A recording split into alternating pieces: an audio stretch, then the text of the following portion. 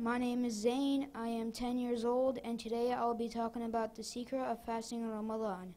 Fasting is a major worship in Islam that provides a great platform to gain self-control, purity, sympathy to poor, sincerity to Allah, and success in the afterlife. Fasting enables us to fight evil traits such as passion, lust, greed, and jealousy. Fasting kills the desire of self and the appetite of greed, and from it comes purity of the heart, perfection in the limbs, cultivation in the inner and outer being, thankfulness for blessings, charity to the poor, increase a humble supplication, humility, weeping, and most of the ways of seeking refuge in Allah, and it is a cause for the breaking of worldly desires, the reducing of evil things, and redoubling of good deeds. It containing benefits which cannot be counted. It is enough that we mention some of them to the person who understands, and is given success in making use of fasting, if Allah wills. One of the training effects of fasting on a person is that it discontinues the rule of habit and desires of frees the person from the slavery of sensual desires.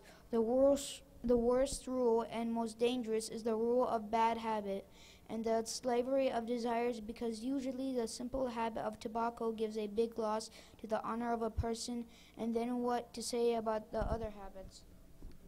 Fasting awakens emotions of feeling wealthy and well-to-do people who eat different varieties of food the whole year are unaware of people who are hungry. The person who fasts remembers the hunger of the poor and becomes aware of their sufferings, and as a result, emotions and sentiments are awakened in them, and this reduces the gap between various classes of people and reminds them to fulfill the needs of the poor.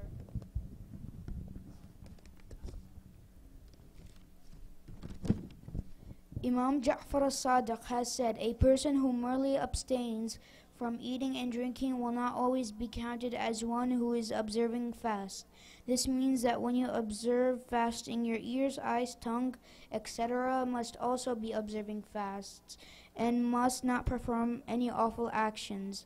Your hands, feet, and all the other parts of your body must also be observing fasting and must commit no sin. Only then will your fasting be accepted by the Almighty Allah. That's the end of my speech. Thank you for listening. Please recite loud salawat.